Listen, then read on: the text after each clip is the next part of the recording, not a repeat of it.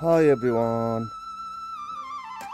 YouTube हेरिरहनु भएको सम्पूर्ण मेरो हार्दिक अभिनन्दन नमस्कार भन्न चाहन्छु। यहाँ चाहिँ हाम्रो आएको बिहानको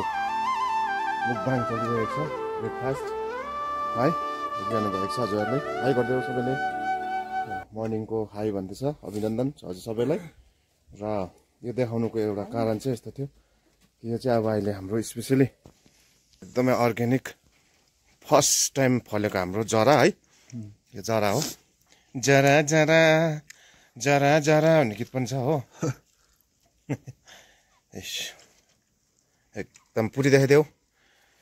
यो फर्स्ट जरा हो र यो पुरी चाहिँ फर्स्ट होइन है, सेकेन्ड लास्ट भन्नु जस्तो। मेरो चाहिँ उहाँ छ, एकदम मेरो डाइट पनि दामी छ है। हल्दी, हनी एन्ड गाईको दुध, काउ मिल्क यहाँनिर चल्दैछ। आर्यन चाहिँ कता गयो थाहा छैन है, कता भएको छ। जरा हिजो कहाँ छ बिना बिजुली काटेको जरा होइन हौ, अर्को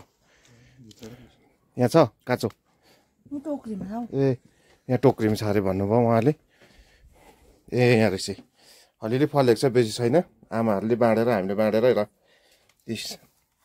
र यो चाहिँ अलिअलि निकाल्दैछौँ हामीले जरा। र आधी खनेको, आधी चाहिँ अब फेरि छ खन्नुपर्ने नै। हिजो अलिक भ्याएन, त्यही भएर यति खनेर चाहिँ अब टेस्ट गरेको एकदम मिठो रहेछ होइन। अझै खन्नु छ है, किन अब माघे सङ्क्रान्ति आउनु आँट्यो, सङ्क्रान्तिलाई पनि राख्नुपर्छ होइन। त्यो भएर चाहिँ हामीले चाहिँ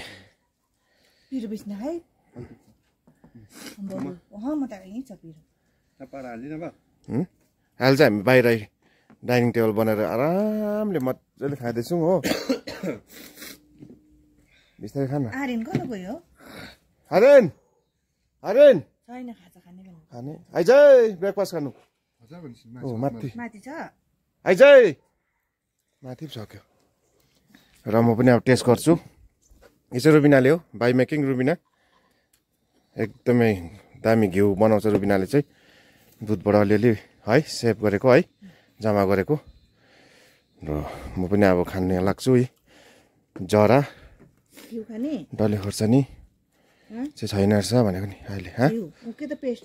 ए अलिकति है पेस्ट, जति पेस्ट खायो त्यति राम्रो मौसम बनिन्छ क्या त। हामी यो त पाहाडवासीलाई चाहिँ डल्लेको paste, डल्लेको paste mummy is best. Mummy यहाँ छ है। र अहिले चाहिँ यो क्लियर नआउनु कारण चाहिँ एकदमै घाम लागिरहेको छ बिहानको, त्यही भएर अलिक भ्यू राम्रो आएको छ नि यहाँ, क्वालिटी। म चाहिँ अब ड्युटी हुन आँटेको आफ्नो दैनिक कार्यक्रम।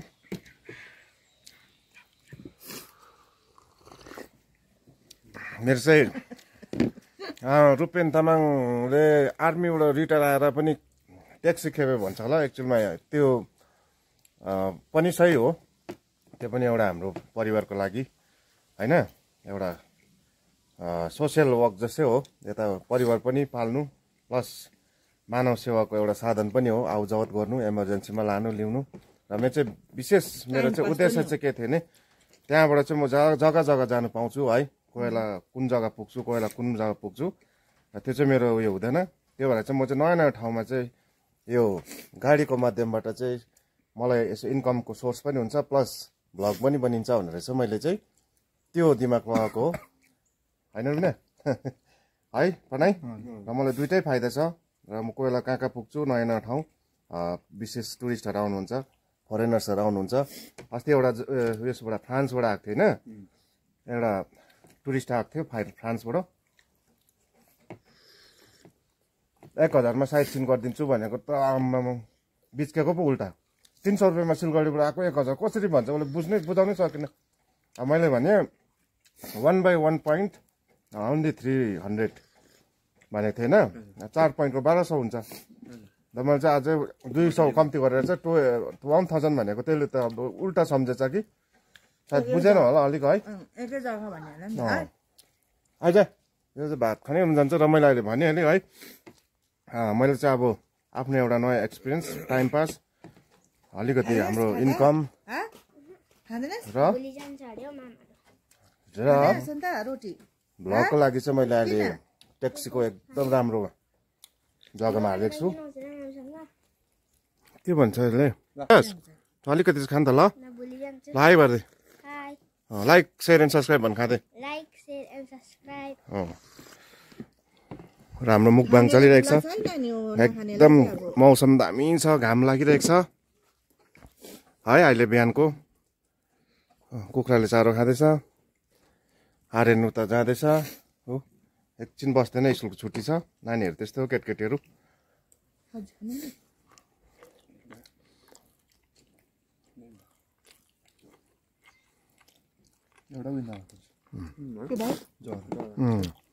एकदम दामी रहेछ उयो नभएको क्या त चलचल चुलचुल उयो नभएको क्या त उयो उसिनेर पनि पकाउनु पर्छ है सिम्बल तर उसिन ल एकदिन बिचमा ल कहिले भ्याउँछ पेस्ट परेछ नि आउनुहोस् पेस्टसँग ब्रेकफास्ट गर्नुहोस् हामीसँग यो डल्लेको पेस्ट जिन्दाबाद छ है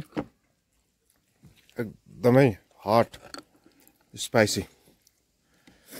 र मलाई हेरिरहनु भएको जति पनि मेरो आदरणीय सब्सक्राइबर्सहरू छ उहाँहरूलाई धेरै धेरै धन्यवाद भन्न चाहन्छु उहाँहरूले फुल वाच हेरिदिनुहुन्छ प्लस कमेन्ट्स पनि गर्नुहुन्छ है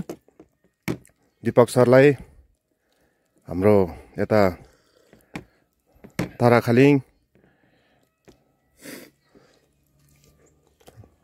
आरजे भाइ अस्ति नयाँ आएको छ 2-3 जना फेरि बढ्दैछ कमेन्ट्स त्यो ग्रोथ हुँदै जाँदैछ नि त होइन च्यानल खाँदैछु त उहाँहरू सबैलाई स्पेसली थ्याङ्क यू भन्न चाहन्छु उहाँहरूले भ्याइ नभ्याइ हाम्रो च्यानल हेरेर सबै वृत्तान्त च्यानल हेरेर कमेन्ट्स गर्नुहुन्छ कमेन्ट्स नगरेर लाइक गर्ने जति छ उहाँहरूलाई पनि है बिना धेरै धेरै धन्यवाद हामी सबैकोबाट र बिचमा हामी अझै राम्रो राम्रो भ्लग लिएर आउँदैछौँ च्यालेन्जहरू लिएर आउनेछौँ नानीहरूको इक्जाम सकेको छ अब अलिक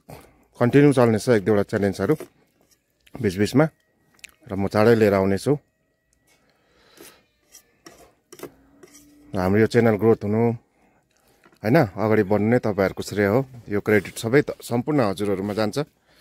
नानीहरू चाहिँ सकिसकेछ खाएर म चाहिँ सरी म अलिकति बेसी नै बोलिहाल्छु होइन नबोली बनाउनु पनि फेरि अप्ठ्यारो लाग्छ सबले खाइसकेको रहेछ म मात्रै रहेछु है प्रणय पनि रहेछ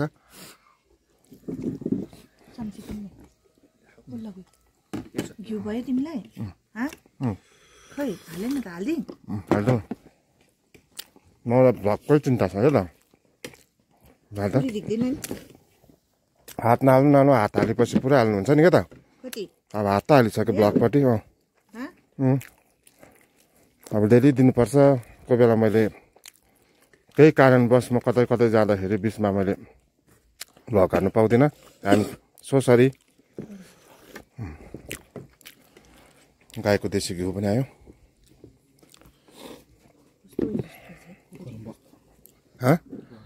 गरम भयो हामीले खाँदै खिच्दै नि त एकछिन है सिधै होस् यो सिधै बनाउनु दिन्छु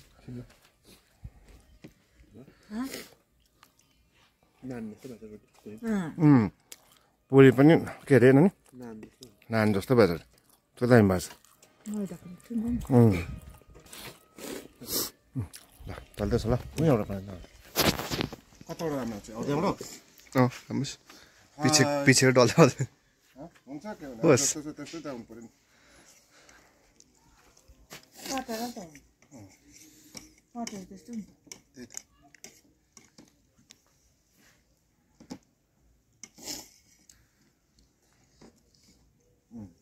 यम्मी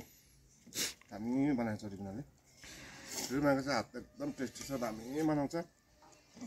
खाना चाहिँ विभिन्न परिकारहरू उसलाई धेरै किसिमको परिकारहरू बनाउँछ तर अहिले अलिअलि मोटी भएर अल्छी हुँदै गएको छ सेफलीहरू बनाउँथ्यो सदा अर्को त्यो अरे गुजिया है त्यसो दामी बनाउँथ्यो आलु बनाएको छैन आलु पराठा पालक पराठा सागको एकदम बनाएको छैन धेरै दिन बनाएको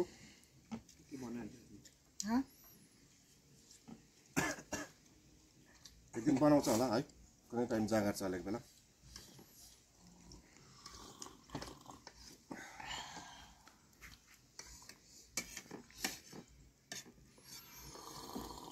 अस्तितिरको भ्लगहरू कस्तो लाग्यो हजुरहरूलाई है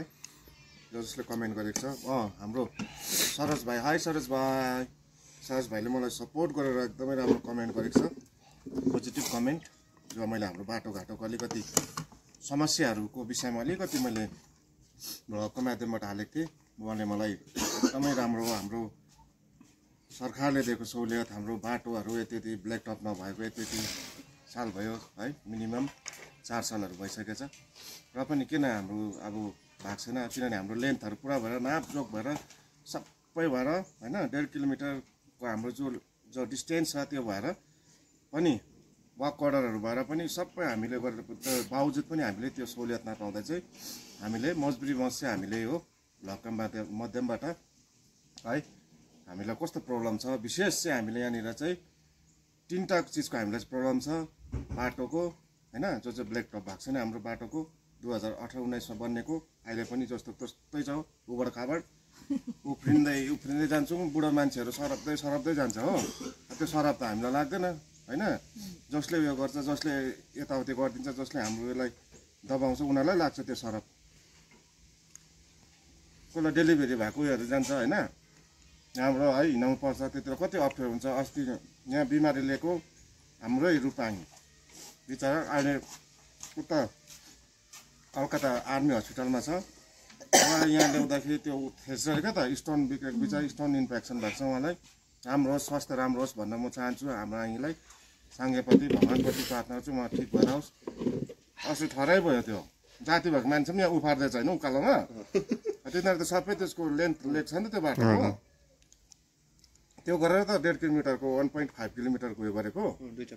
वर्कआउटहरू निकालेको ब्लग उयो भिडियो उताबाट अन्त हौ त्यसरी कति प्रब्लम हुन्छ त्यो पनि त हेरिदिनु पर्छ होइन कसले हेर्छ त्यस्तो कुराहरू हामी नै त गर्नुपर्छ अलिकति अगाडि आवाज ब्लक अफिस कतिवटा गएँ म है सबको उयो छ एकदम विटनेस हाम्रो भाइ भिडियो अफिसरकै ड्राइभर चाहिँ हाम्रो यहाँ छ के पो लारेन्जन है लार्जन भाइ छ उहाँले चाहिँ अब भिडियो अफिसरकै यो चलाउँछ गाडी चिप्लियो नि त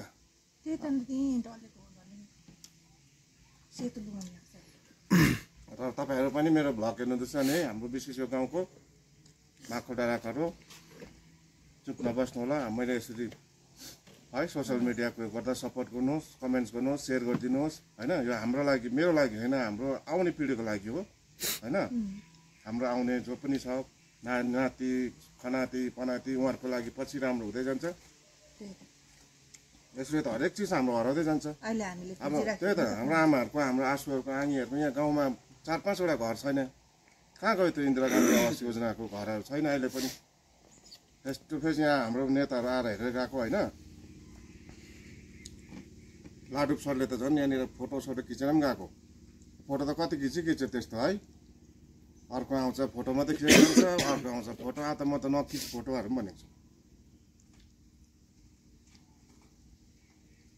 फोटो मात्रै खिचेर के गर्नु भयो उयो दिँदैन होइन फेसिलिटिज दिँदैन विचारहरू अहिले पनि झोपडीमा बसिरहेको छ हामी त सरकारी नकुर्नेहरू सरकारीमा छौँ ढुक्कै त उहाँहरूको लागि को बोलिदिन्छ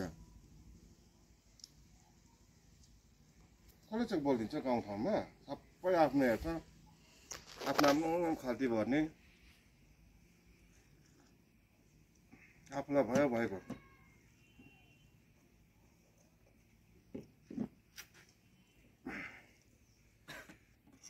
अब पनि आउँछ फेरि पनि आउँछ इलेक्सन है नेक्स्ट टाइम पनि आउँछ अब योपालि हामी फेरि हेर्छौँ होइन के कसो हुन्छ अब यहाँबाट कमसेकम हाम्रो 12-13 घरमा है मिनिमम पनि 50 को त छ भोटर है होइन 40-50 त छ 4-5 जना छ एउटा मेरै घरमै 4टा छ सिएमहरू ठुल्ठुलो उयसमा इलेक्सनमा 1-2टा उयोले हारेको देख्छौँ हामीले भोटरले एउटाले त्यस्तो पनि भएको छ एउटाले 50-60 भोटर भनेको यहाँ हो नि त अन्त